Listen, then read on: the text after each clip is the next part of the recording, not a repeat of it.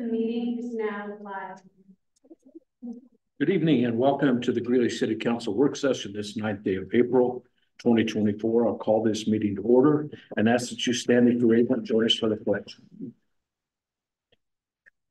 I pledge allegiance to the flag of the United States of America and to the republic for which it stands, one nation under God, indivisible, with liberty and justice for all. Roll call, please. Councilmember Butler. Present. Councilmember Davidi. Present. Mayor Pro Tem Hall. Present. Councilmember Katie. Present. Councilmember Olson. Present. Councilmember McDonald. Present. Mayor Hayes. Present. All 7 members of City Council are present this evening. Item 4 is reports from mayor and council members. Any reports, colleagues? Councilor Olson, please. So at the North Front Range meeting, we had a really good talk. I just want to give everybody a heads up. The US 34 Coalition and North Front Range have created a TMO, Transportation Management Organization, that's going to be along US 34. So, and it's really us starting it. We have a company called Steer on board to help us develop the strategies and the vision and the mission and everything. They're going to be reaching out. We're going to need to be funding some things, but a lot of it eventually will be private and it'll be nonprofit organization, C3, 501c3, is that right? So it'll be that. And they've already started doing some engagement with our folks and our public works department, but I think it's going to be pretty unique along the US 34 corridor between Kersey all the way to Loveland. There's 9 communities, but we'll probably have to start figuring out how we're going to fund some of it in the beginning until we get enough business partners. They're going to be working with all the chambers, and it's just finding ways to minimize commute, getting people in transit, getting people to walk, bike, bus, and commute, and businesses to help support that with their organization. So it'll be a good thing. It's the first TMO in Northern Colorado. There's about 22, I think, 22 or 23 in the state. And it's just a promotion of mobility choice and giving people options. So I think it's a good thing. When I get information on it, I'll send it out. We're just setting up the charter now and all the processes. So, but it'll be interesting. We're going to play a big part. We have to find a representative for the steering committee. That's not me. Will and I sort of had a little texting message a little bit, and either maybe from our staff or anybody that'd like to, but we're going to need to have a representative on the steering committee. And since I'm on the coalition, I think it'll be us initially, and then we'll have to split it out and find some other folks. They'll have business folks, representative from each city or county, 4 business folks in the DOT, and there'll be DOT will be a non-voting member. But so it'll be a pretty unique board, and I'll keep working with Will and Paul to try to figure out, do we want a transportation advisory group person to sit on it? Do we want a city staff person to sit on it? Just make sure we fit all the legal criteria of that. Thank you. Any additional reports? Councilor Butler, please. This is actually an initiative. That's okay, Mayor. Can we do an initiative when we don't, when we're not at a business meeting? I don't know if it would have been our real protocol on that. I mean, is there anything legally that? No, there's no legal prohibition. I think you can just indicate that this relates to an initiative. And we do just seek consensus. So yeah. Go ahead, Tom. As we've talked before about the Sergeant's Ballot Initiative to help our police sergeants join the police union, city staff has worked diligently to get some language that has all the various parties with that in agreement, and I would like to ask that to go to ordinance at our next meeting.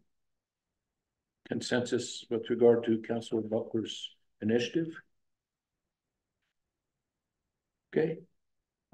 There is consensus. Thank you, Mayor. Anything else?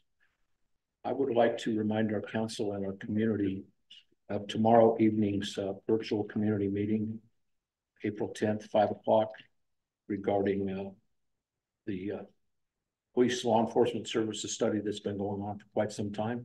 I'm guessing that the link is on our webpage. Okay. Anything that I should add to that comment, Chief Turk? No, I was going to also throw a plug on there, keeping my turn.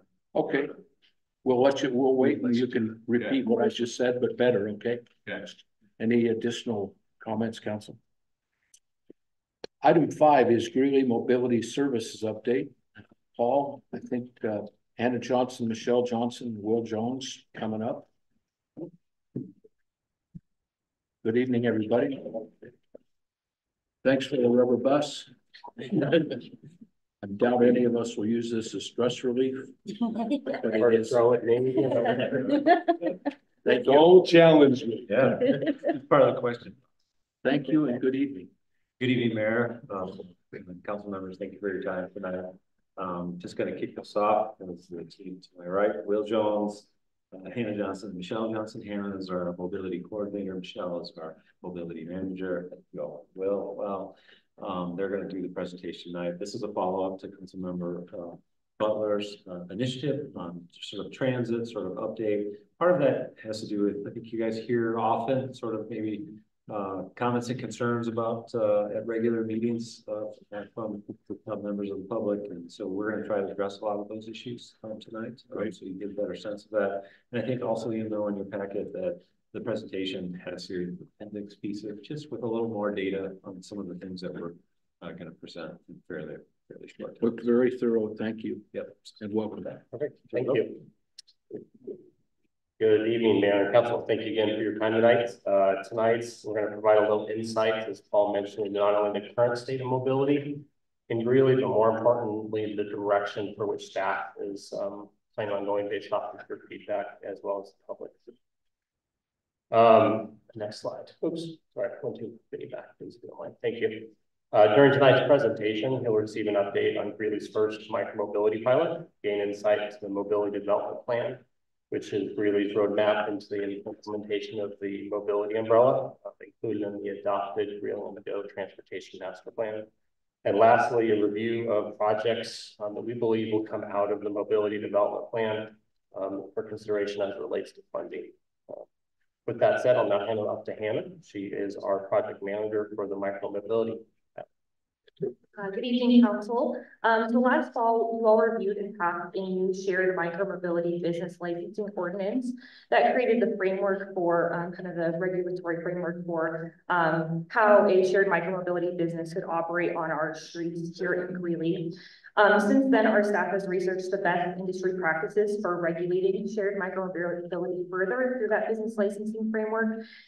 We've sat down with peer communities such as Fort Collins, Grand Junction, the City of Denver, who've had shared micromobility on their streets for several years to take their lessons learned, try to avoid any of their missteps as we deploy maybe a pilot here in Greeley. We've also sat down with key local stakeholders to understand really specific goals and concerns.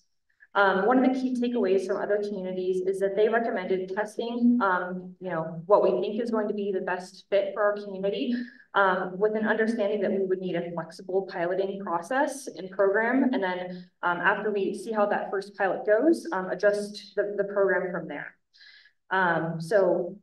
Based off of that research and outreach, we are proposing to do a one-year pilot starting this summer, running for 1 year to accomplish the goals outlined on the slides provided.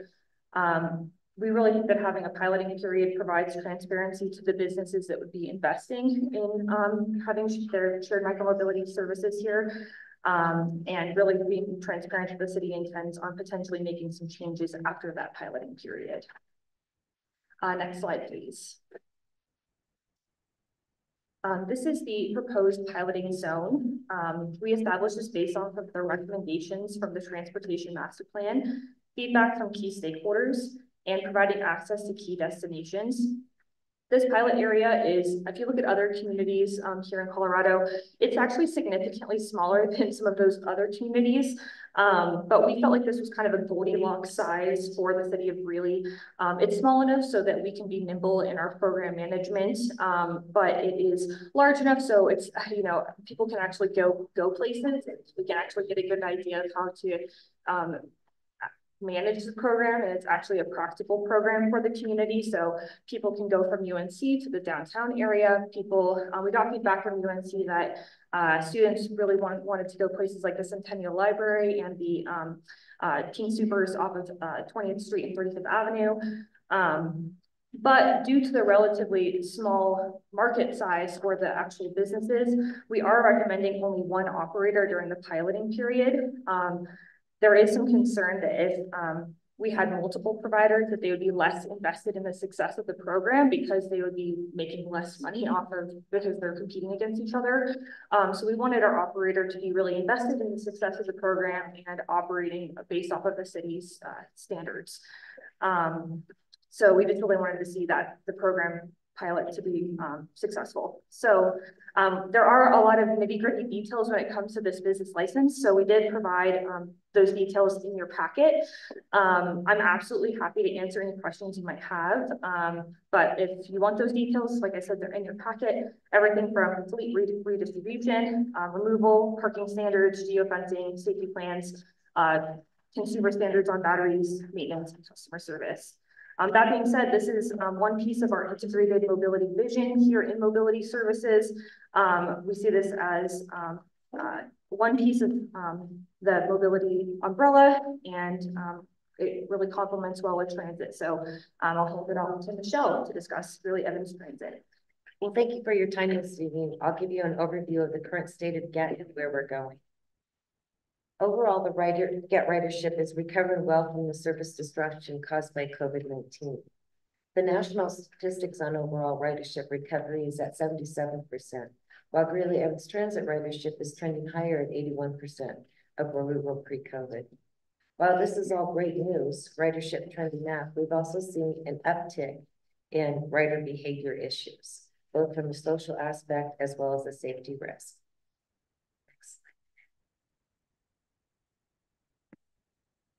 Due to the safety issues we've experienced, for the first time, GET has had to add security personnel both on our buses and at our transit centers.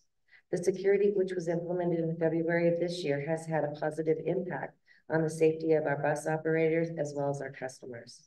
Our bus operators have expressed to us the gratitude by having security on our vehicles so they can focus on driving safely and not have to manage behavior. The customers have expressed feeling safer while riding our buses. So that was a positive addition to GET transportation. Another issue that we've struggled with over the last several years and continue to struggle with is driver shortage. Bus operator shortage is not only a local issue, but also a regional and national issue. Bus operator shortages affect the quality of our service. We've been very proactive in driver recruitment, and we do offer drivers needing to obtain their commercial driver's license the opportunity to train, paid training, to be an operator for us. In addition to the positive changes that came out of the comp and class study, we still see struggles with hiring and retaining drivers. So we've had to look outside our box and look at other operational opportunities. One of those opportunities that we're pursuing is contracting out our ADA paratransit service. Contracting out ADA and paratransit service for a community our size and larger is common practice in the transit industry. By contracting this service, staff will be able to maximize resources in other areas, ensuring quality of service to our customers. In addition to contracting this service out, we will be able to open the door to more on-demand transit service. As was identified in Greeley on the Go, East Greeley has been identified as a priority area for microtransit pilot. We're looking at ways to facilitate a contract to do a microtransit pilot on the east side. And go to the next slide, we can talk about transit funding.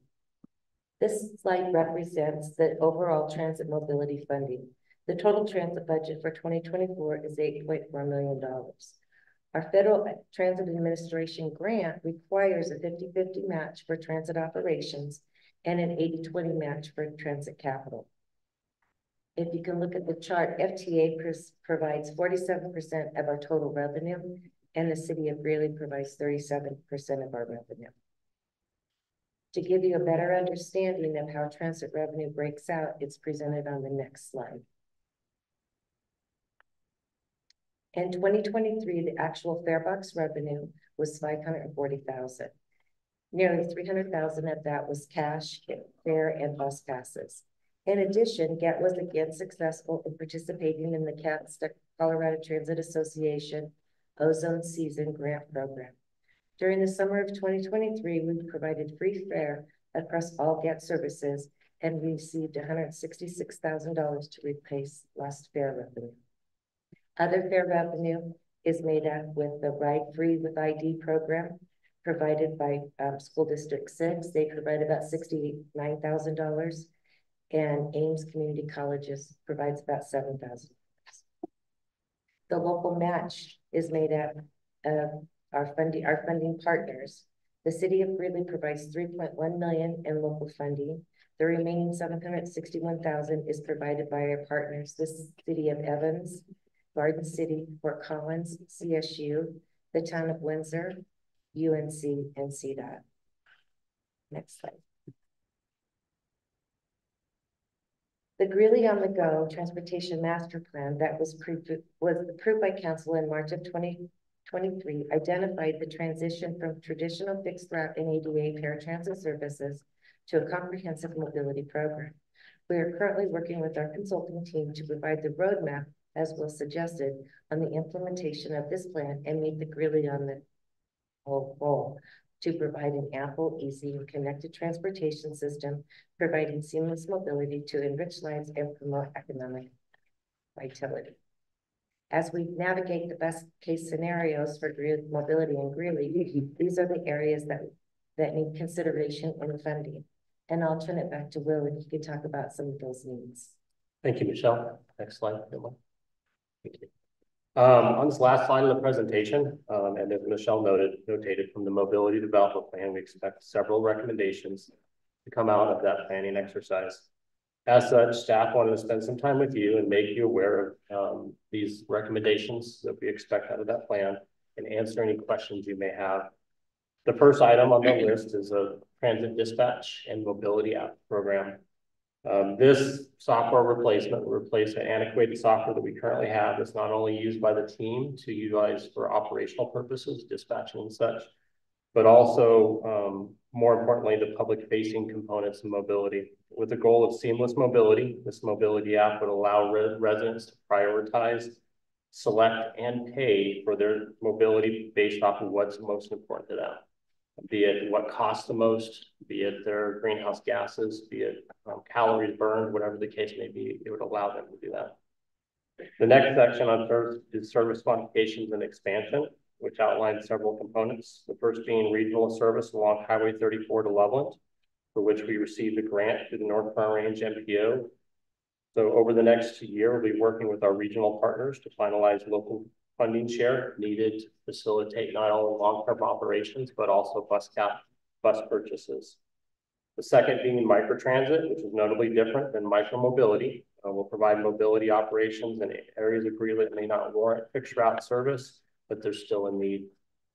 And lastly, the security program expansion, which would add additional security to the success that the program that Michelle already notated. The last component of the slide is service equity. This item, which is a topic across the country, is looking at how we facilitate that equity piece, right? Oftentimes we fare $1.50 is a barrier for folks. Hannah did a fantastic job during some of those pilots that Michelle talked about, and actually did surveys on buses and found that people with that fare free, they're able to prioritize or not have to prioritize. They can do things that you and I often find you don't have to prioritize. We just get in a car and drive. So be it a doctor's appointment, be it whatever the case may be. And so the pilot in there would fund that, and folks would be able to utilize fixed route and paratransit at no cost to them. And so with that, on the next slide, just open it up to discussion and questions from council. Questions, comments for our guest. I would like to delve a little bit into my favorite topic, rider behavior. Try not to put my other hat on. At some point, it's probably going to happen. Is it a fair assessment that most of that is school-age students? It's regardless of age. Okay. And that's, you know, and Michelle can chime in here too, but it's the same for when I was transit manager, right? We have had behavior issues with young and old. And so it's not just students. I'm sorry we have any behavior issues, but I'm pleased to know that it's across the gamut. Yep. Because I, of course, hear other things, and I wanted to hear from those with boots on the ground. So you think that the security is obviously for the safety of our drivers, which I'm guessing we all support, but that isn't necessarily occurring just because of the school age children. No. And I think you said it, but I just want to reinforce it. Our drivers feel safe? They do now. Okay. They would, you know, that was a big issue that we had to discuss over the last few months. Yeah. And they do feel safe. They're very appreciative of that. That's important. It's very important. Okay. It's also a big thing. Shall sort of alluded to with driver retention. Sure. It's you know, for them to feel looks like the driver bus, like the interaction with people. Some of the challenging parts are the things that they don't like. Yeah, and the security, even in the limited hours that we put it in place, is significant. And it's made the drivers feel more comfortable. They feel better. Great. So that's why you see the expansion, because we think expanding across all the hours. It just when people get on the bus, they feel more comfortable. And I'll add too, it's not just specific to Greeley, right? Fort Collins has security on buses, RTD does, Colorado Springs does. Okay, so good point. What else? Counselor, I'll let them all go. Counselor, I'll let them all go. I have several things here. The first one is, what are you having a hard time filling? What position? Bus operators. What was that? Bus operators. Okay. I just want to make sure that's clear, because I feel like that's what I tell my constituents is a part of the issues of why we're not adding more routes, is because we can't find bus drivers. So just want to make sure that's clear.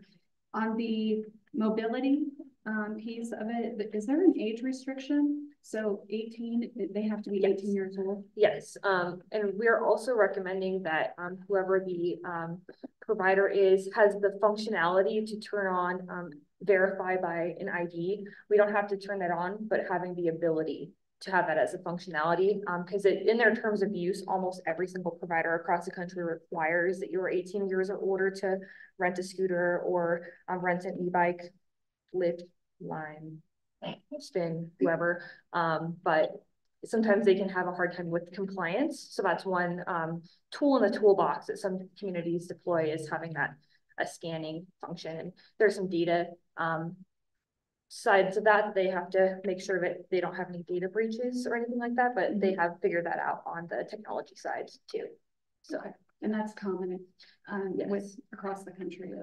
The ID scanning has only been deployed in a few communities, but it is a tool in the toolbox that we can deploy if we ask for it. Gotcha. I guess more so just the 18, because I think yes, maybe a 16-year-old that is able to have a driver's license and, you know, gets up late, this is the best to go to school. And the terms of use across the country is 18 years or older.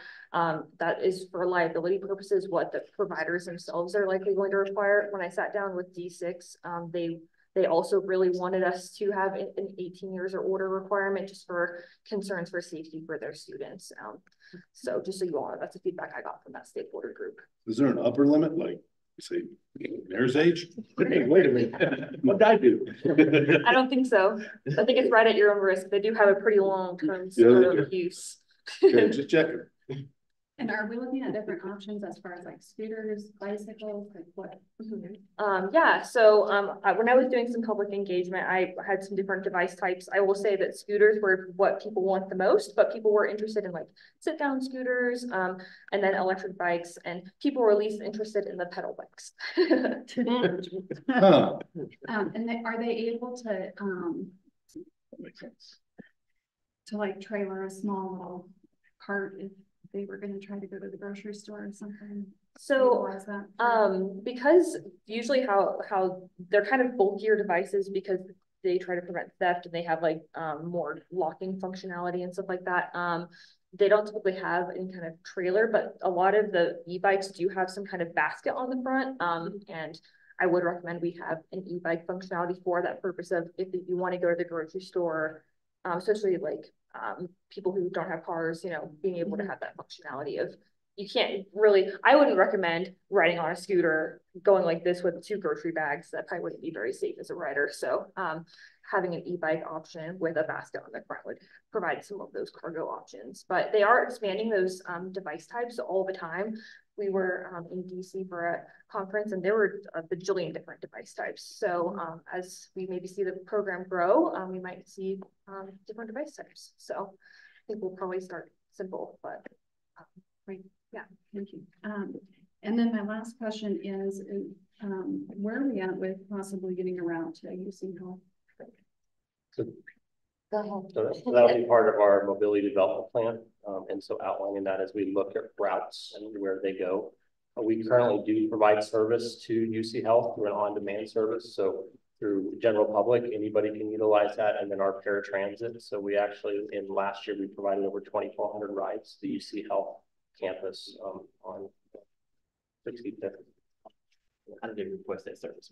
Sorry, they just call dispatch and schedule it, and so they can schedule that up to 2 weeks in advance or up to the day before. We do also offer some same-day service if availability is if there's availability on the schedule. This is probably not a question you can answer, but any idea if the hospital communicates that when they are releasing patients? Because I know right next to UC Health is a salon that people rent out, and they've locked their doors because of people that were on hold at the hospital that have gone to try to use the phone or try to find a ride by going over to that salon. We'll follow up with Marilyn Shockey on that. When they opened up, we had some pretty in-depth conversations with them and making sure that transportation piece was there was a knowledge base with that with their staff there. So we'll follow up on that. Payphones don't exist anymore, so they don't. We don't have a cell phone.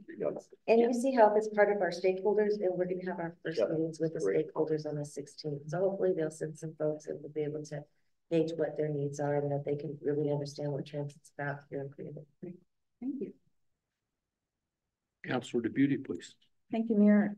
Hannah, I wonder if you've reached out to a couple of the bike shops in town that are currently renting e-bikes and scooters and what their reaction is to this program. Yeah, so I did want to note, so the current business license does not, it only affects operators where they leave the devices on public right-of-way for between users. So any of the bike shops where they're renting an e-bike and they end the between users is they're stopping at the bike shop itself, they don't have to get the business license, so they can continue their business. But I do, if you're referring to Blue Sky Cycles, they do participate in Greeley Bikes, which is a group that I lead, and they are aware of the piloting process and stuff like that. And they're not concerned about the competition? I'm sure that they are. Yeah. It might be worth, I don't know. You're going to go with one company, but gee, if we can support the local folks, we hopefully would do that. My next question is on the microtransit. I'm very interested in that, especially east of the highway law. And so that hasn't started yet, but we're going to pilot it in 2025. Based on the budget. Or sooner. So we're actually, that's one of the benefits that Michelle kind of touched on a little bit with the contracting of service for paratransit. And so working with them to facilitate a pilot there for that, for the east side is of 85 there as well. So the challenge is just real fast. On paratransit, we free up that allows us to get more service, and microtransit is first place that we have. And when you're talking micro, you're talking like a van, not a large city bus. So correct. Yep. Smaller vehicles. Unless there's higher. Or rickshaws. Or even automated. So there's autonomous, I should say. So there's actually autonomous vehicles out there that. Okay. Yeah. So okay. And do you see doing, you know, particular routes, times a day, or is it just on demand calling? Microtransit is on demand. That's the beauty of it. And people can go when they need to go. It takes away the barriers that we currently have in place with our ADA service, that you have to call a day in advance for a reservation. Microtransit, you know, and hopefully through our mobile app, they can just suggest a ride on the mobile app, do it online. And then as we work through the contracting abilities, then we'll have, you know, parameters in place so that we have a wait period or they can go up. So it's going to really open up transit, I think, for the community. Yeah. And even though the pilot is looking at on the east side, we're really looking, Hannah and I have been writing a lot of grants on microtransit. And so hopefully it'll be, you know, on a community-wide basis. And that just really means a mobility umbrella by giving people options. Thank you. Councilor Hall, please. Thank you. My question is on the micro mobility, little scooters and stuff. And, you know, being 2 weekends ago, I was in Denver and noticing all these fun things that, you know, just standing there in the middle of the sidewalks. Is there some way to deal with that? I mean, to me, it's a little bit of scooter pollution. I mean, good grief. Yeah. You gotta walk around them to even walk. Yeah, in terms of like having good parking compliance and stuff like that. So what you see is when you have more dedicated parking places for scooters, you see a rise in scooter parking compliance. So we would like to see, as the program grows, more dedicated places for those scooters to exist. The closer you can have that to where the end destination is for that rider, the more likely they are to do that. There are in-app functions that we will require from the get-go that will incentivize good parking behavior.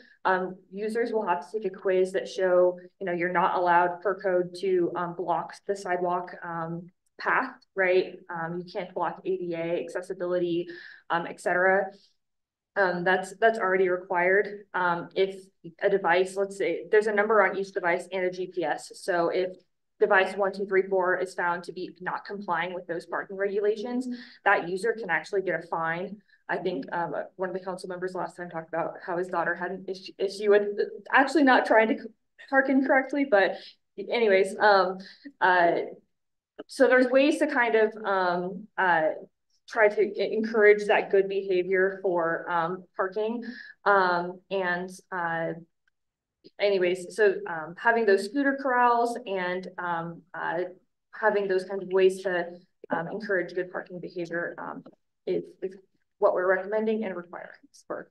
So, but are they picked up if there's not a yes. use for them in so many hours or a day? Or yes, and that's where the fleet redistribution comes in. So the operator will be required to redistribute devices based off of, you know, if they haven't been moved in a certain time period, or if they're in they'll also want to put their devices in a place where they're going to be used. It's like a good business model to put them in places where they're going to move around. Part of that, like I said, is trying to get an operator who's invested in the community, and that's why we're wanting to have one operator who may be a little more invested. Yes, there is a requirement for redistribution. Usually from a lot of the other communities here in Colorado, they do that like really early in the morning, usually around like 5, 6 in the morning. Yeah.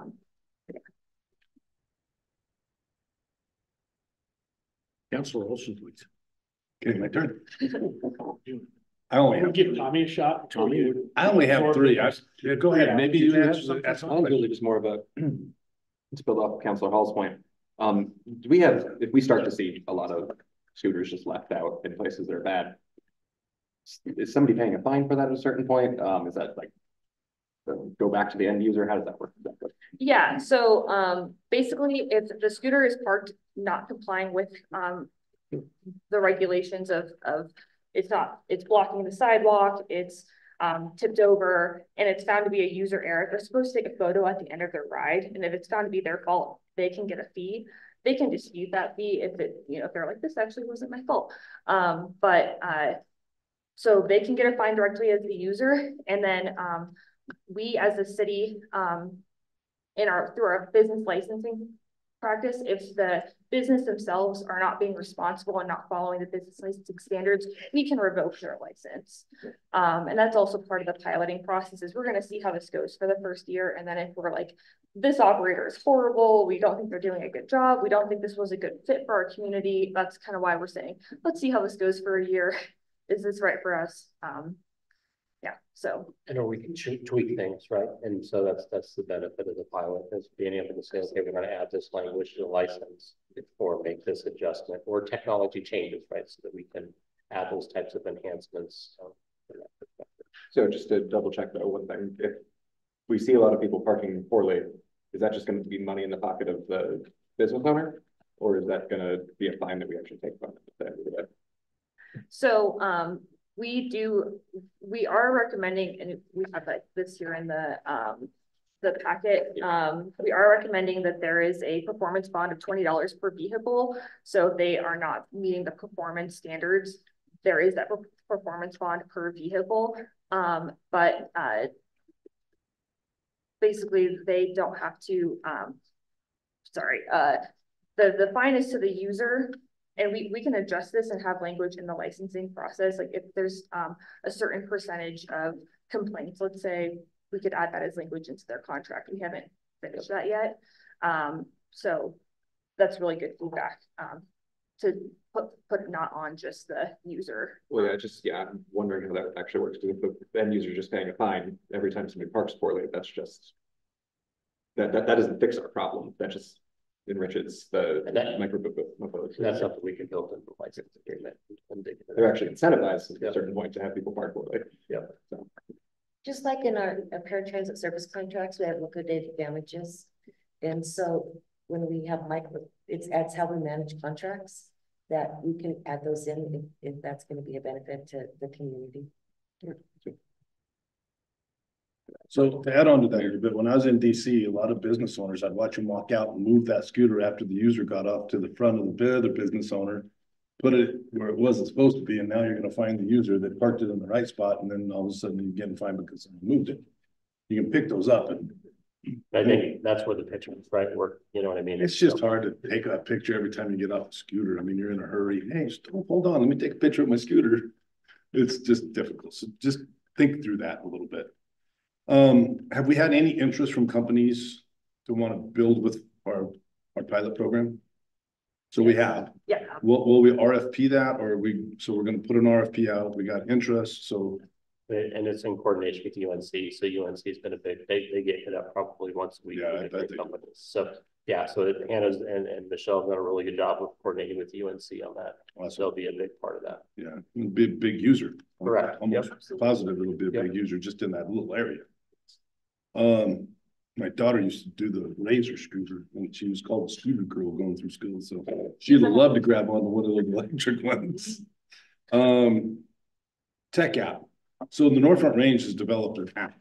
That app that are we going to be tying into that at all with our micro mobility on demand and some of those other things with our Get and our Scooter Express? Because I think it needs to be sort of a global perspective with them. Yeah, it won't just be within Greeley, right? It may have it may be a different app. It may be some of those types of things with that connection, right? So they know how to communicate. Hey, you got to get on there. You can click on this website to get a Greeley on demand. There's just some functionality that's I think the apps we're looking at have, like tie in Uber, you type in, so you pull up an app and it's got the scooters, it's got, hey, there's an Uber that's 3 blocks away.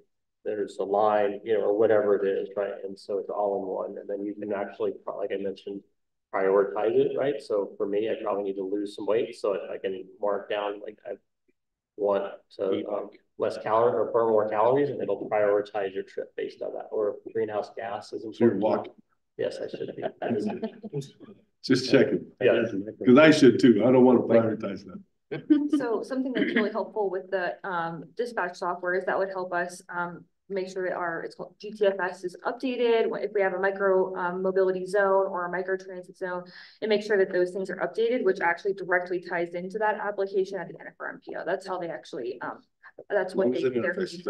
That's awesome. So Paul and I have talked about this before, and I think I've mentioned it, public-private partnerships for on-demand. So instead of us having vehicles and having drivers, that we partner with Uber or Lyft or somebody and pay them the fee that we would pay to pick up our residents at a fee and a fare that goes. I mean, I think because then it's really on demand, right? And then we have this Uber public-private partnership driving around because it's hard to get an Uber in this town. You know, I've had to walk because the Uber was like, oh, 30 minutes out. I can walk in 10. So and it's not really good from walking home from Friday Fest. So just letting you know for you. It's a hike for me. You can take a scooter to 35 and then walk. Yeah. That would be dangerous even then, because the rule will say that. But I think the contractor is a private company for on demand. Mm-hmm. Yeah, and I think something like partnering with Uber or Lyft. I mean, getting more Uber or Lyft people and saying, hey, from this time to this time, we're going to use you. I just think we need to look at that because we need to increase our Uber or Lyft potential in the city too.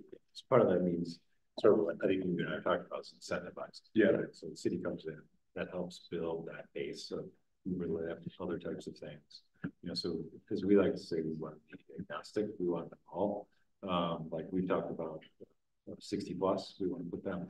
Yeah. So that because they offer service that we can't do ourselves, right? So the more that we get that group together, people see the way and options for them to choose to actually connect and move across the city, the better it is. I think us paying their ride, yes, and not buying a bus is going to save us a ton more money at the long run. For them to pay a small nominal fee to get $2 to get where they want to go, and we cover the rest in our area. It should be what the difference in the service is, right? They all serve a different level. Transit serves, you know, transit doesn't work well for 1 mile. First and final mile. Okay.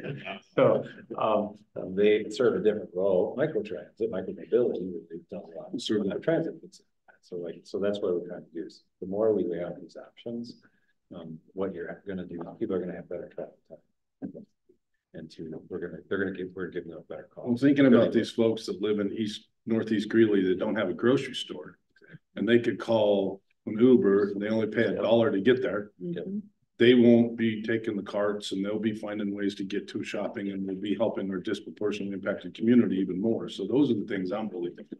Right. They can get to the right store that gives them a great price for the needs that they have. Yeah. So those are the things that are missing. Yeah. Or even get home. It was actually, we were at CRB. This is a great story, but it adds and highlights that, right? Even be able to buy ice cream. And like right now, if you live live far away from a grocery store, taking picture out, by the time you get home, you're not going to have ice cream, right? It'll be milk. Yeah. And so where with microtransit or Uber partnership, right, you're able to, and there was actually a story of that where somebody was able to actually for the first time in years have ice cream and brought it. So that's my tag on, because I know we're not the only community thinking about this. Not a lot of communities do it. I think we'd be like in the top 1% if we put something in place like this. But there has been pilot programs around this, and we reached out and started thinking about how that works. Yes. Awesome. We want to connect, right? This should be seamless. So if we connect it internal to the city, now it's starting to connect it external, right? Taking that. I schedule my whole route to grab a bus off the mobility of the takes me to DIA. Right. Yeah. Right. So you want to start internal. Good.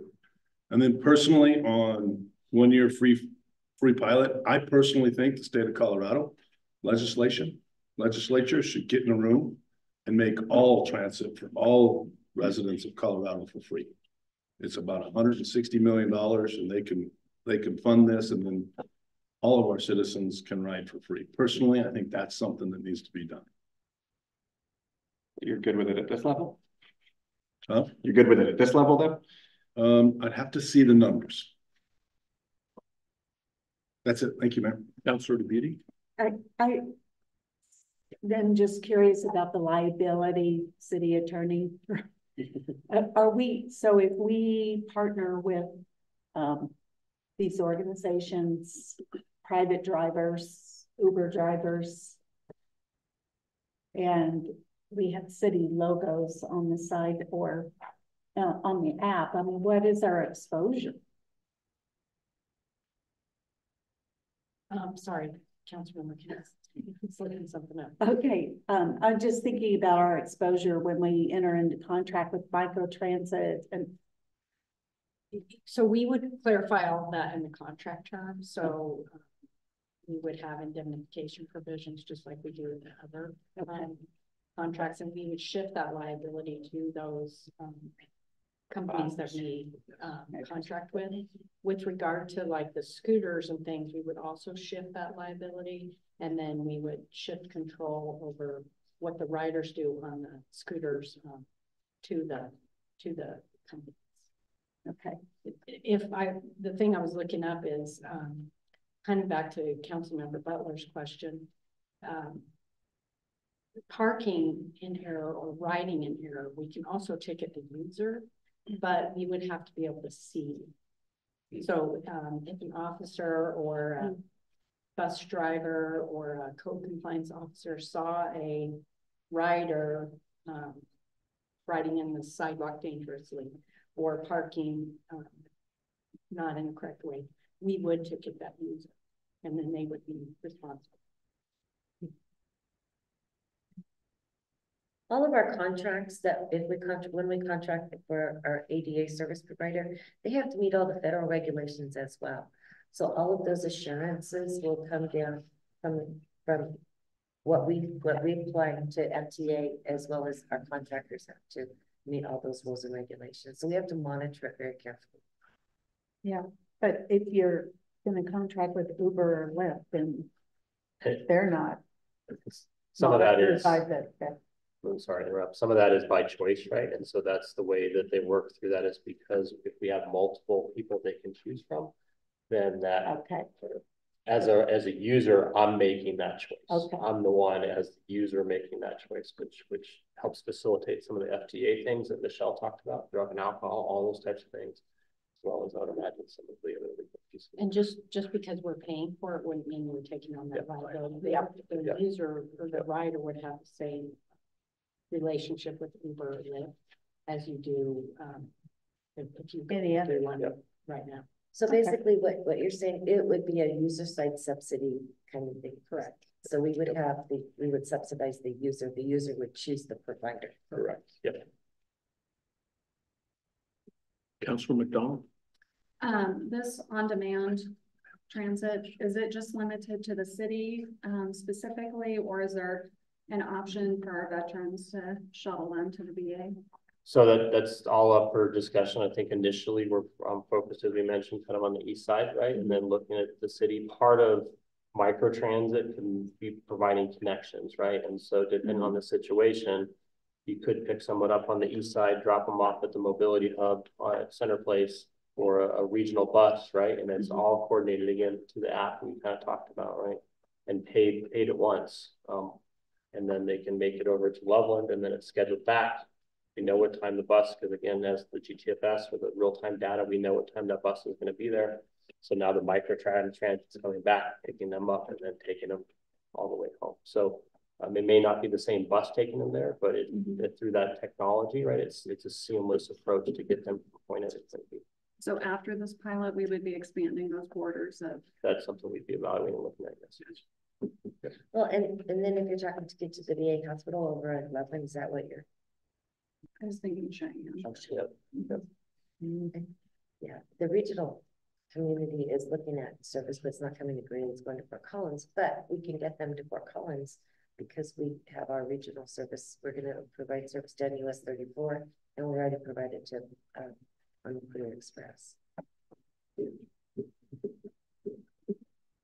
So I think you all recall that I would prefer to not see scooters in our community. That being said, they're good for our community.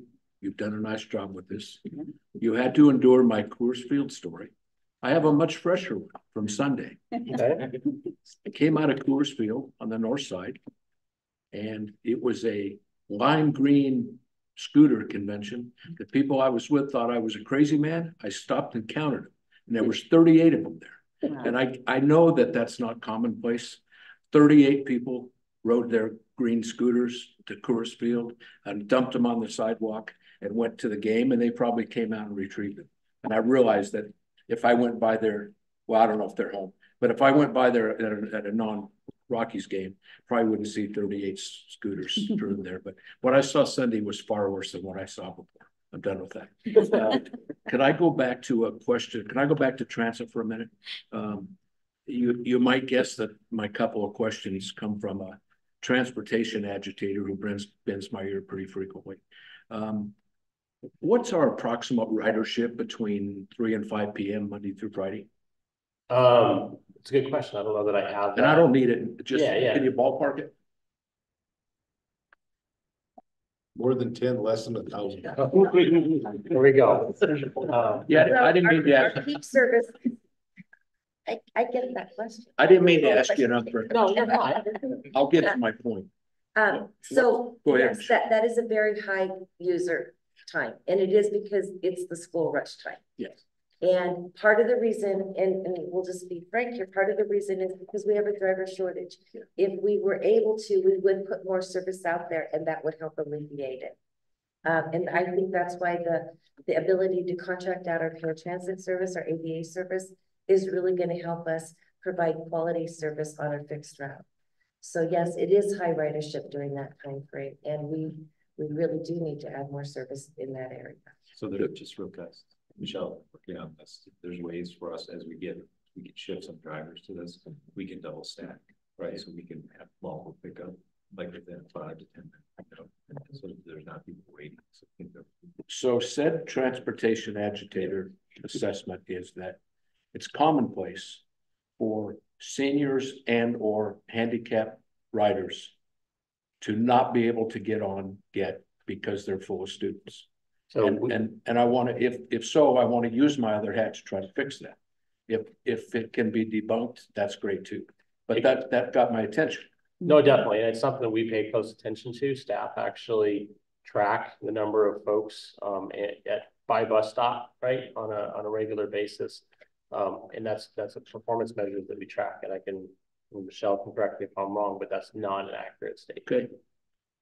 You know, we have cameras on our buses too. So when we get to those points, then, you know, if we look at the riders on the bus, we can see who's on the bus at any given time. Yeah. And, you know, I think that's just another tool in our tool belt to be more efficient. Great. That's been very helpful for the next time said agitator bends my ear. Because I'm not in the trenches, so I don't know the answer. We're putting up snow roofs and making sure the snow is removed in front of those. So you've met my best friend, right? That one's not actually fun. And I think there's always room for improvement, right? But I think, and going forward, we're going to look at the contract that we have with Lamar. So that'll be coming up next year. 2025. Yep. So that's part of it. That how's that functioning? Do we make changes to it? Are there additional questions or comments relative to our mobility transit services? Great presentation. Good job, guys. And thank you to the GET employees who are in the audience. Good job, guys. Lending moral support.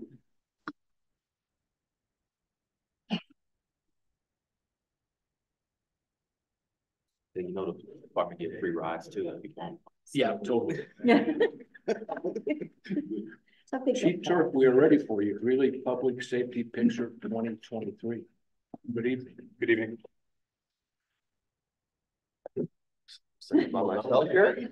I've been waiting for this. We're your friends, no friends. Apparently, I do not have any.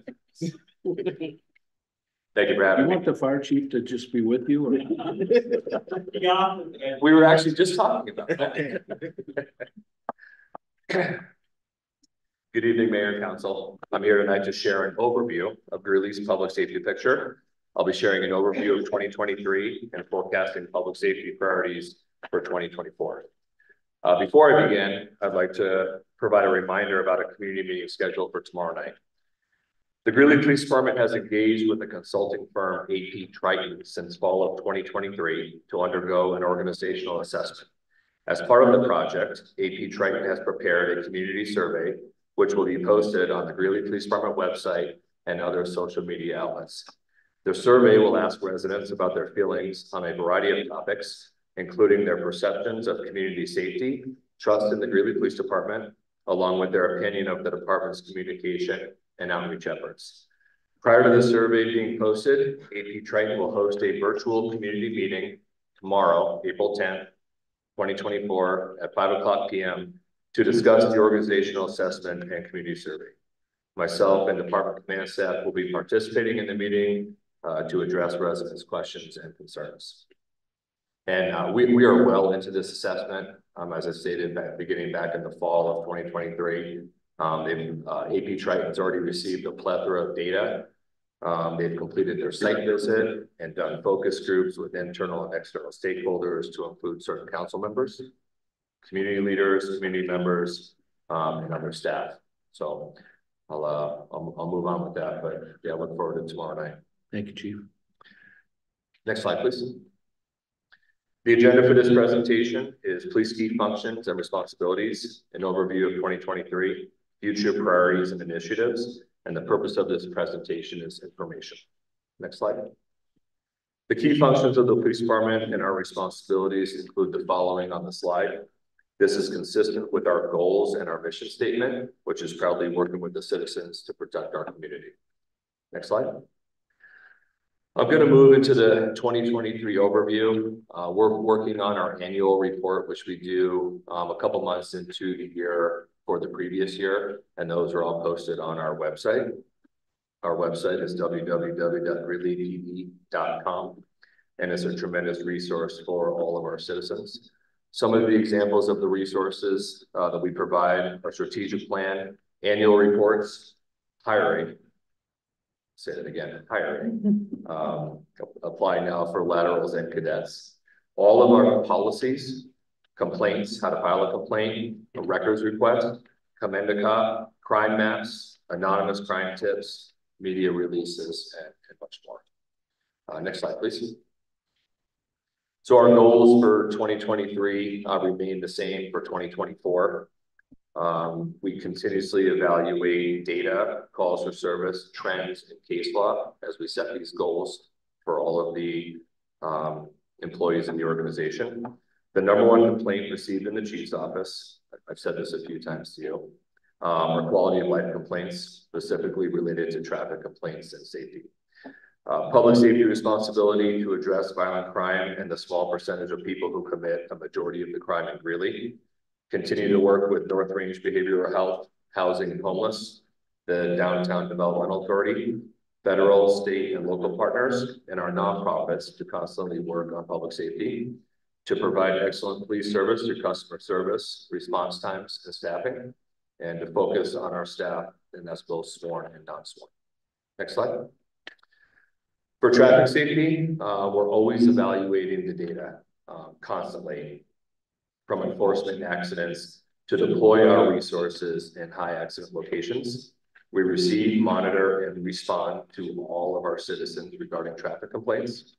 Bi-weekly, our traffic sergeant sends out complaint areas for enforcement to all of our employees. And enforcement is not just tickets, it's also contacts and links. Next slide. This is our 2023 number of enforcement actions, and traffic stops, citations, and DUI arrests all increased from 2022 to 2023. Next slide. This is our total number of traffic accidents in 2023.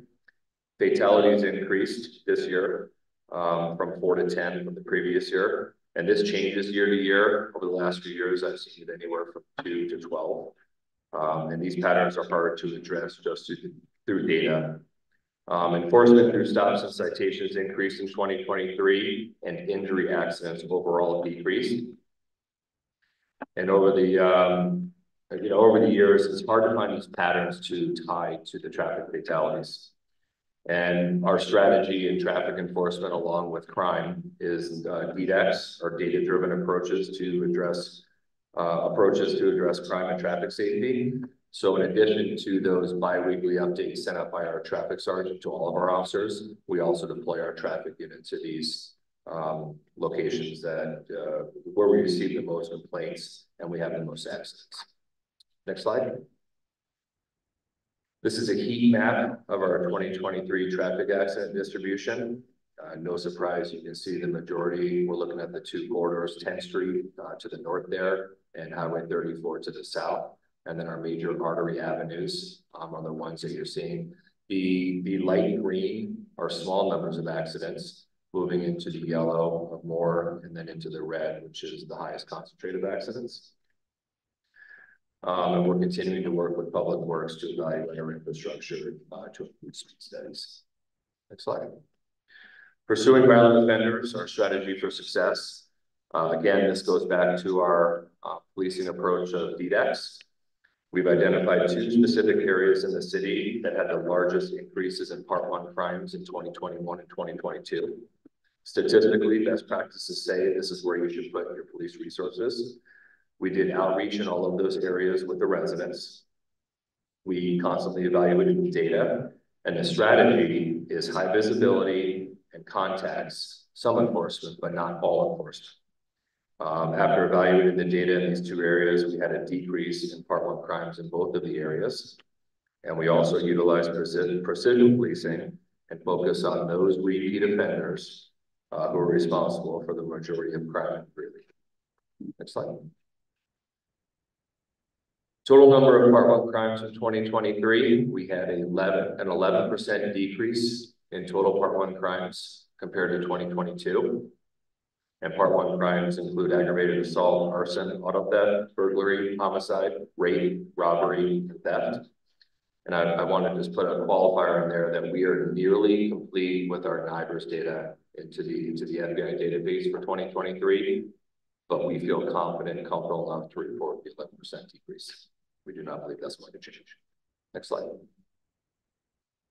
So these are total Part 1 crimes by type that you're looking at. Our largest decreases were in aggravated assault, arson, and auto theft. And going back to 2021 and 2022, our 2 largest increases were in auto theft and aggravated assault. So that's a good sign. And theft, obviously you see the high number of theft. This is a national trend. And we are working with the Commercial Crime Collaborative to focus on retail theft and to be more efficient with our businesses. And I'd also like to note that a lot of the decrease that you'll see in the auto theft, arson, and the property crimes is due to all the hard work of our officers and detectives. And you'll see in the next couple of slides about that. So number of Part 1 crimes per capita comparison. These are Part 1 crimes rated per 1,000 population. Greeley and the Colorado cities listed are all reflective of 2023 data. The other cities outside of Colorado are benchmark cities, and their data is from 2022 as their 2023 data is not yet available. Next slide. This is a heat map of our 2023 Part 1 violent crime distribution. This does look similar to the traffic accident heat map, but they are separate. And these areas represent pretty much our high density locations. And they also consist of the 2 DDAX areas that I was talking about. We can concentrate on these resources and contexts. Next slide. This is our property crime distribution. Our high crime locations in this map, you can see the reds are mainly due to thefts, which is our highest number quantifiable overall. And that's with retail theft in our shopping areas. And I think you can see that's pretty consistent with where our shopping areas are. Next slide. This is our 2023 Part 1 crime clearance rates by type.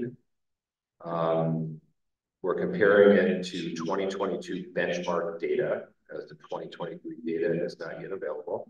And we're above the national average and benchmark cities in most offenses. And this data has been pretty consistent for as far as I can remember in my career at the Greeley Police Department. Next slide. Total number of arrests for 2023. Physical arrests increased by 787 from 2022 to 2023. As we continue to move away from COVID, we have fewer jail arrest standards. But I need to note that not all physical arrests result in a ride to jail. These are actual arrests where we call it physical custody, but it could end in a cite and release where we believe there's a likely expectation that the suspect will go to court without having to go to jail. So although that total number are all physical arrests that we count, not all of them results in incarceration.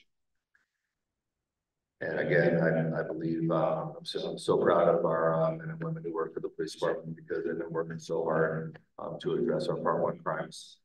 And kudos to them for all the work that they did last year. Next slide. Working with our external partners, and this is extremely important. We're going to continue to work with the city manager's office and Julie and his foundations and outreach team to divert those calls that do not require a police officer.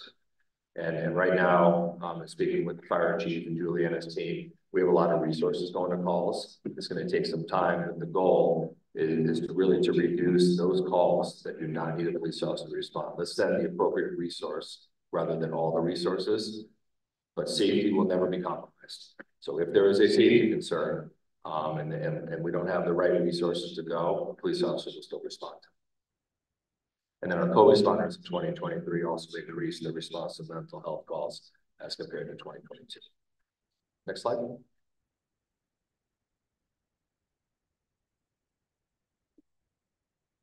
Providing excellent police service, strategies for success. Obviously, this goes year to year, and to actively engage a community to build trust and foster collaboration. You'll see some of the statistics later on how we're doing that. Maintain open and transparent communication with our staff and the community. And then obviously to be aware of our response times and the needs of our victims and our witnesses. Next slide. In 2018, when I was a deputy chief, the police department invested in a customer service engagement software tool. It's called Spider. We found some money that we weren't utilizing in the service anymore. And really, we were sitting around, we get a lot of sales and demonstration calls. And we found this tool that allows us to actively engage with, get responses from surveys from people that we interact with. If we send out a blanket survey, we may be getting results from someone who will never meet a police officer or need police services in Greeley. So we really wanted to find a way to survey the citizens that we come into contact with. Every person who calls dispatch and they have the ability to receive text messages receives a follow-up communication from the police department. This notification may also be a delayed response if it's a lower priority call and we're busy and we don't have an officer to send right away. They'll receive a text message notifying them that there's a delayed response. When the call is completed, we then send a message with the case number and the officer's name so they have a reference, in addition to possibly a business card.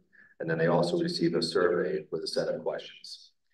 Every morning, the watch commanders in the police department receive a printout of the survey from the previous day with comments so that they can address potential follow-up red flags or patterns of behavior. I'm real pleased with our satisfaction rate, and there are some variables that go with it. Obviously, not everyone is happy when they call the police department with the response that they get. And I'll just use civil calls, parenting calls, child custody. There's some things that aren't criminal that we don't have an answer to. So we can send you to what we believe is the right resource, but we're not parents, and we can't enforce a lot of these civil orders. So we see those patterns on these responses. So that's one of the variables that comes in. And then we also receive quarterly reports that we evaluate. Next slide. This is our calls for service trend. This is total number of calls for service that we respond to. These are only reactive, not proactive. So they don't include traffic stops, citizen contacts, or anything proactive in terms of follow-up. In 2020, we saw a large decrease, which we attributed to COVID. And then over the past 3 years, we've seen an increase and decrease. You know, we've added a lot of efficiencies, such as online reporting, crime tips. And then last year, you can see our response to reactive calls for service was 76,283 calls. Next slide. Response times. I would focus your attention on the dispatch response times on the right side of the screen. The department goal is to respond under 6 minutes for a priority 1 call and under 10 minutes for a priority 2 call. And these are based on industry standards.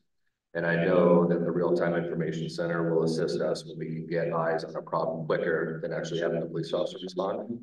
They may still respond, but we'll get those eyes on quicker. On the left side, those open total response times is the time the dispatcher answers the phone to the time our officer checks on scene. The times to the right are the dispatch response, which is the time an officer is notified by dispatch to respond to the time they get on scene. And this is something that we need to watch and continuously evaluate as it really grows geographically and in density. Next slide. This is a pretty good list, but not an all-inclusive list of all of our community engagement 2023. It's pretty impressive, again, attributed to all the work from our employees of the police department. And then I would focus on the right side under our presentations. We track all of our community presentations, and we did 286 of them last year, which I think is pretty impressive. Next slide. Recruiting and retaining the very best, right? It's difficult over the last few years, and now to be a police officer in this day and age, and it's incumbent on command staff and me to focus on recruitment and retention. We need to constantly evaluate our salaries and benefits. In 2023, we did a retention strategy by utilizing a coaching program for a select group of employees where they were teamed up with law enforcement professionals outside of the police department to where they could meet with and talk about job satisfaction, promotion, work-life balance. We're going to continue to recognize our staff and accommodations at award ceremonies. Constantly evaluate our equipment to ensure that our officers have the best and are safe and have all the tools that they need. Focus on mental wellness and mental health. This has been a priority of mine and I've been staff over the last 2 years. Next slide. This is the organizational chart, current as of today, and this is also available on our website for easy reference to the community. It'll be updated as we make changes, and it lists all of our collateral specialized assignments, so everyone knows who is responsible to who within the organization. Next slide. This is our 2023 personnel information. We're currently authorized 158 sworn officers, total employees 228. We're currently at 154 filled, but 6 of those are in the police academy, and 9 of them are almost near the end of their field training officer program, so they're getting ready to be out on their own. So essentially 15 of the 154 are not yet solo effective resources. As I stated, retention is the responsibility of police chief and command staff. So when I talked about equipment and tools, you're well aware that we've had a vehicle issue with the supply chain and getting vehicles, and we have about 25 to 30 here, and they're sitting down at the shop waiting to be upfitted with lights, radios, decals. Unfortunately, there's some supply chain issues and some employee issues outside the police department that are causing the delay. Some of that, that's why you haven't seen our new vehicles roll out yet. Deputy Chief Zeller and I are actively involved in the Colorado Association of Chiefs of Police Legislative Committee so that we can be a voice representing Greeley and Northern Colorado new legislation that comes out. Next slide. So our demographic slide. The reason you see 159 to the right is because at one point this year, we actually overhired on paper, not solo effective, 1 person. But you're looking at the male, female, and non-white percentages of our sworn officers. Next slide. Moving towards 2024 and beyond, our priorities shift according to the needs of the community. Based on council priorities and the strategic plan. We're working real hard on the real-time information center based on the second reading of the appropriation recently, and we're pretty excited to move forward with that. We're evaluating our body-worn camera program. That's also our taser program through Axon. We're in the process of upgrading our cameras from the body cam 3 to the body cam 4, which is increased storage, better resolution, better battery life. And so we're evaluating our contracts. There's also a new taser that's out that we're interested in. It's called the Taser 10. And it basically increases the distance that you can deploy it from 25 feet to 40 feet, which is safer for everyone involved, our officers and for suspects.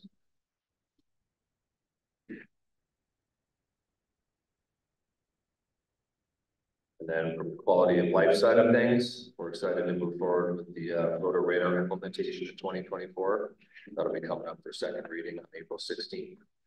Our recently passed chronic public nuisance order, giving the police department tools along with code enforcement to timely address neighborhood issues, and ongoing community leader meetings with the Latino Coalition and numerous churches and faith-based leaders, so we can continue our outreach and engagement.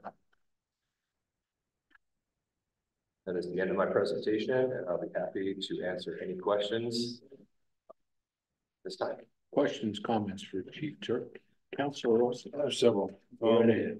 One of the things that I noticed there's a few things I noticed, but one thing I noticed first, before I start, I want to say I'm very proud of our police force in Greeley. You guys do an outstanding job. So my comments and my questions tonight aren't about your job. It's just trying to figure out some of the statistics. Okay.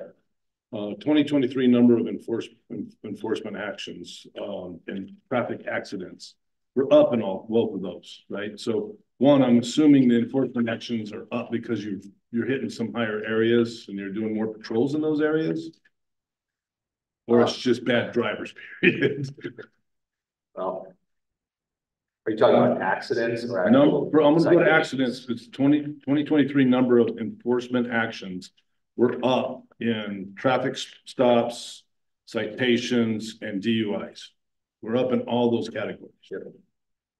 For you guys, your actions. Is there a reason for that? I mean, what is the reasoning behind it? Just curious. Yeah, a couple of reasons. Our staffing was better in 2023 compared to 2022. As we set the goals, and our watch commanders and our sergeants hold the officers accountable for that MSP, that amount of proactive time. Traffic safety is a priority. Everyone in uniform in the Greeley Police Department is responsible for traffic enforcement. So I think what you saw was a little better staffing, a little better supervision, and an emphasis placed on that goal, because my phone rings all the time. I know, I've been getting the same emails as you have. Then on top of that, 2023 number of traffic accidents. Our accidents have increased substantially, I think. I mean, just in our area. Hit and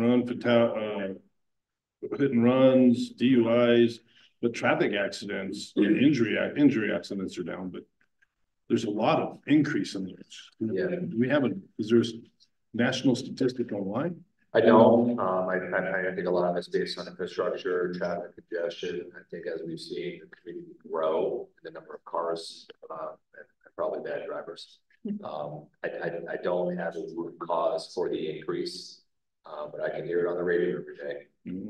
Yeah, we can see it. I mean, you just see it driving around too. Can I continue? I got three more. Yes. Traffic.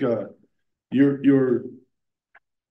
incidents for Part 1 violation, crime, distribution, heat map, and a lot of that red is right downtown.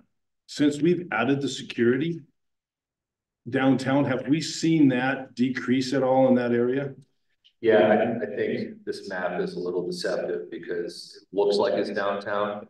It's not. Okay. And I will tell you, unequivocally, I review all of the reports we get monthly from our security contract services downtown. It has improved. And I don't want to speak for the city manager or other city staff, but the number of calls and emails I get has decreased. So I know it's helping. We also provide overtime officers downtown on Friday and Saturday nights during the busy bar nights. So I just know the visible deterrent helps also. So I've seen the statistics and the data, and I believe it's better. When we're talking about just downtown, when you look at that, the heat map, it's a dense area of people where they live. Okay. And then my last question is, as I look at your hiring, 2016, 152 officers, 20,000 more people, bigger area, 159. What is your overhire like? So if you're to 154, what can you overhire to? Can you go to 200? So we've done staffing studies. We have a number in mind, and I have the authority to overhire without sacrificing quality. We're not going to just go get quantity. But the amount of departures we've had, 2015 to 2019, we averaged 7 to 9 departures. of sworn officers a year. In 2020, that number went to 18. In 2021, that number went to 28. And then last year it was 18 again. And I can give you my experience and my knowledge here. COVID, social justice, unrest led in the market, really the market, that those are nationwide trends that we've seen. Keeping up with that has been difficult for a department of 158 sworn authorized. It's difficult to train and replace that many. So to answer your question, the other thing that you look at when you look at total authorized, we've reallocated a lot of our sworn positions from areas within the organization to be more efficient.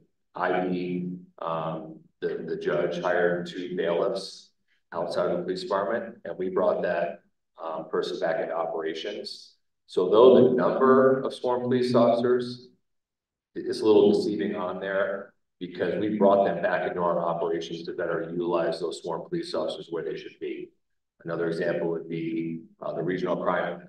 We didn't need 3 sworn officers out there doing digital media, DNA, and computer forensics, because you're required to do a lot of training to keep your post, and bringing them out of the lab to do that training when they weren't as a daily job out arresting people, it didn't make much business sense. So as those positions turned over, we reclassified a lot of those to civilian and then brought the sworn employees back into our operations. Does that answer your question? To answer the other part of the question, I know you're asking, is there a limit to the overhire? No, there's not.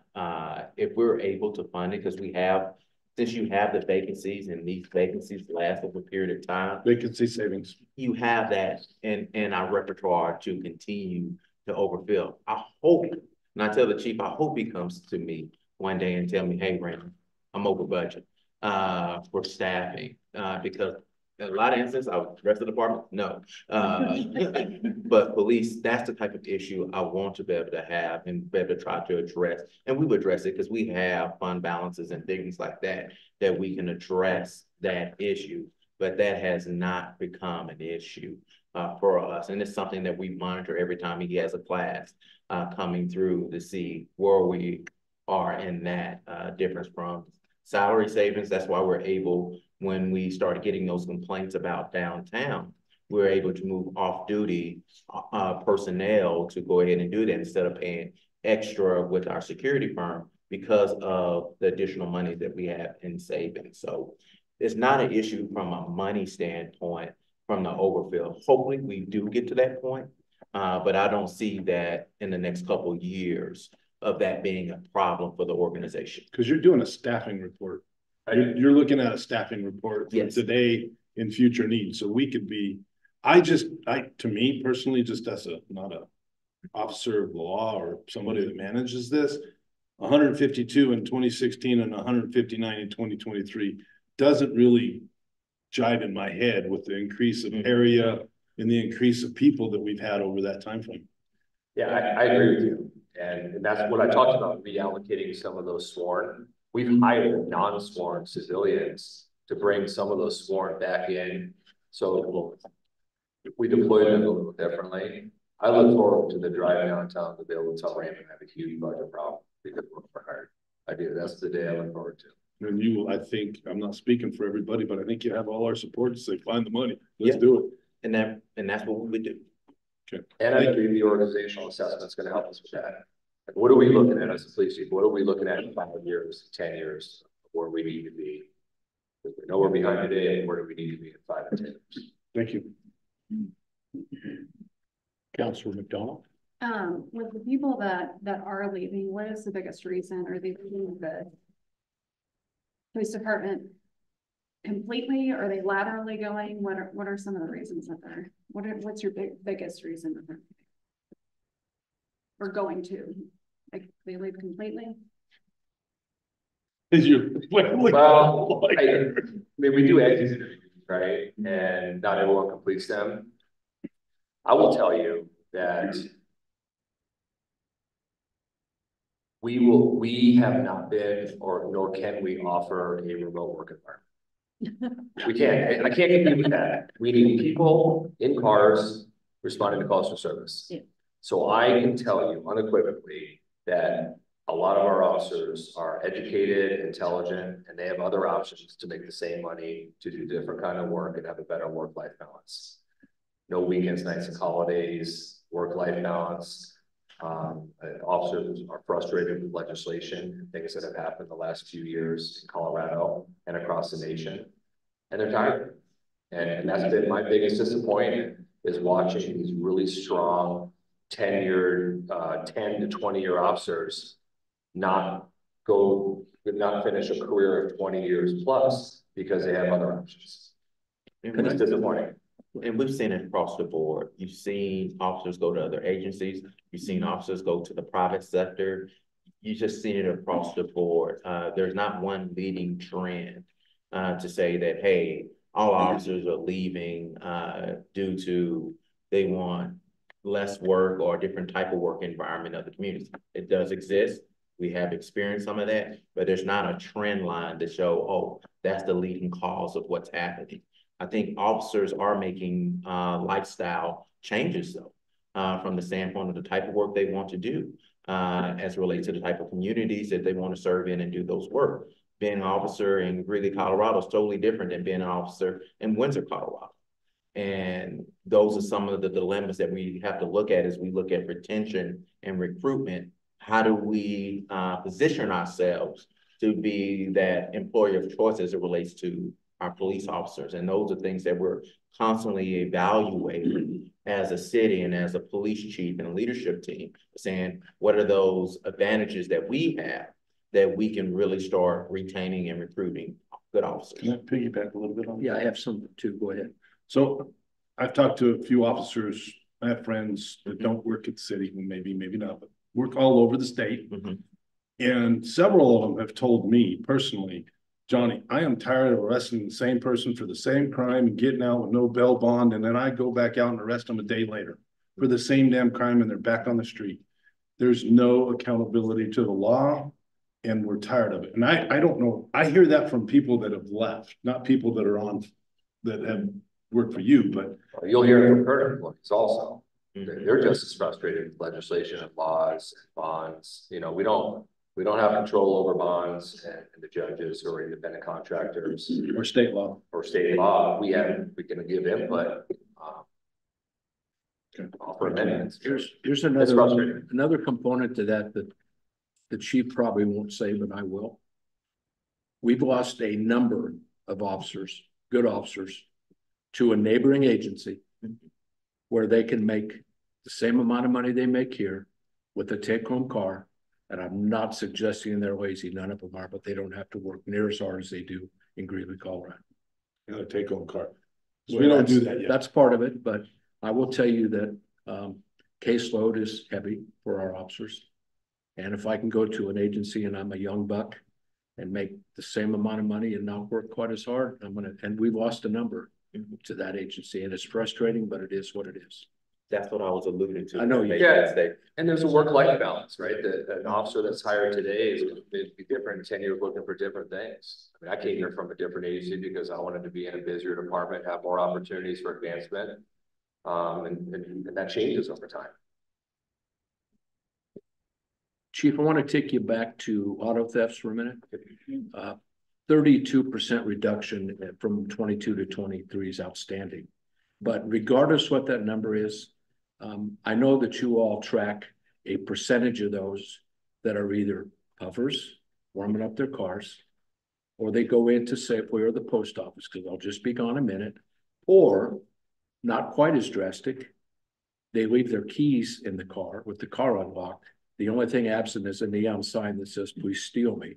What percent of our auto thefts fit into that category? I don't know the exact total, but I know it's a high number. And I feel like I'm at a community presentation right now, so I'm gonna put another plug in.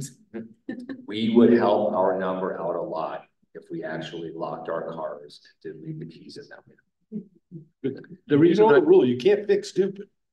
Chief, once upon a time, that was about 75%. I think it's a little higher. I mean, I know we had a we have a Kia and a Hyundai problem. I think that number is pretty much the same. I can get it. You know, there's been national statistics about a couple of cars that are easy to steal. I get that. Yeah. But of 875 car thefts, if let's just say conservatively 70% of them were either warming them up or left their keys in them, that obliterates that number. And it's just, I know it's a number that all law enforcement agencies face. And when you look at that decrease, we're part of a regional group that works with partner agencies and grants, and we move operations around. And we've done several in Greeley over the last year where they target those known offenders. And I give a ton of credit to our property detectives and those officers who have worked those operations because it's working. What else, friends? Counselor DeBeauty. Thank you, Mayor. I just want to ask about homicide, aggravated assault, and rape, which to me are the biggest personal serious crimes. How many are conducted stranger to stranger, or are these people who are in some sort of relationship with each other? So it's a really good question. And I'm going to give you some wisdom from someone that's been around. Person's crimes, so a crime committed against another person, when they happen, about 85 to 90% of them come to us with a named suspect. Property crimes, you can flip that number, very low percentage with a named suspect. So I know that the number of strangers to your question is very low. I can give you some numbers for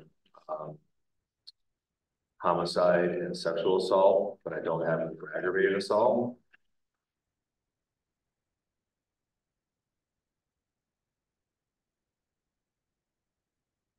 So in 2023, of our 5 homicides, 1 was where the accuser was a stranger.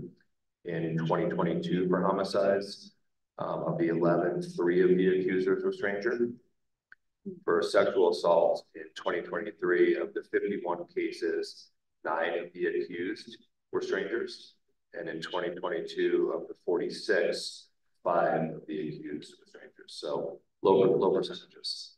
I don't have the number for aggravated assault, but I bet it's real consistent with those percentages.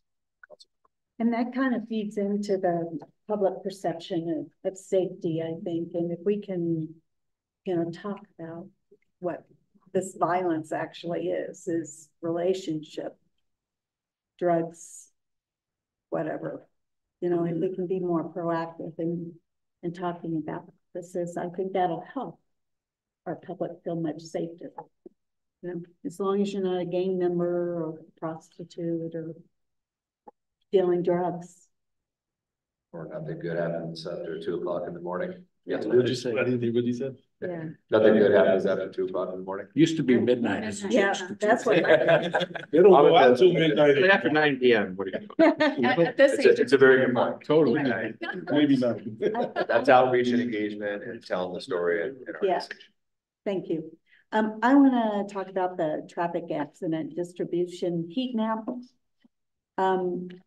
And yeah, we see it on 34, and I just want to add 23rd Avenue looks like at Highway 34, a very high percentage of accidents happening there. And that's not included in our talks about the intersections on 34. We're looking at 47th Avenue and 35th Avenue, and 23rd Avenue is a mess as well. So I wish we could, work with our public works folks and when we're going for money to improve the highway. Yeah, those accidents are actual 23rd Avenue on the underpass. Oh, Not on the overpass. Okay. And I can gladly get with Public Works and go through the actual data as to where they're at, but you're not looking at the overpass there for accidents, you're looking at the under. Okay. That's a lot. And you got all those signals, and they've tried to work on that I've been here for 32 years, and it's just gotten better, but it's never gotten good. Bottlenecks. Yeah. Councilor McDonald. Chief, thanks for just running an excellent police department. I appreciate you and appreciate your leadership. And I'm going to give the police department another plug at attending Citizens Police Academy.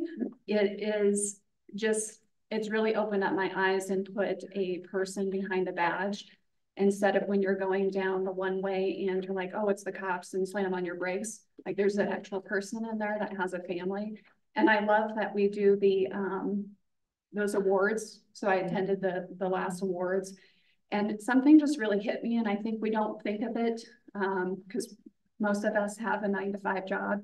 But one of the officers said to me, my kids know when Christmas is because I tell them when it is, because they can't celebrate on the actual day because they're working. So it just puts things in perspective on the sacrifices they make to make our community safer. So I think all the council should go to it, but that's just how I feel about it. So, thank you. Any final thoughts? So also that was for you. The kudos was for you there because you're the one that see on 10th Street actually doing it for us. Actually doing the hard work. Thank you, Chief. Great presentation. Thank you. Thank you much. Great team too. Thanks for everything you do. Item 7, Mr. Lee, any additional meetings or other events to discuss at this time? No, Your Honor. Thank you. Item 8 is an executive session for the purpose of discussing personnel reporting to City Council. Could I get a motion, please?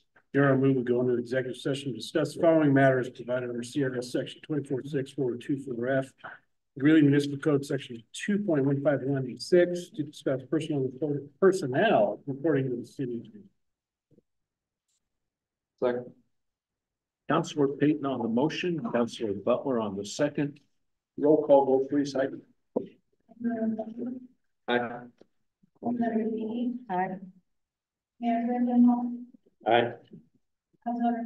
right. Aye. Bye. Aye. Motion carried 7-0. We will adjourn to an executive session. Will not return to this forum. It is 7:36 p.m. Thank you.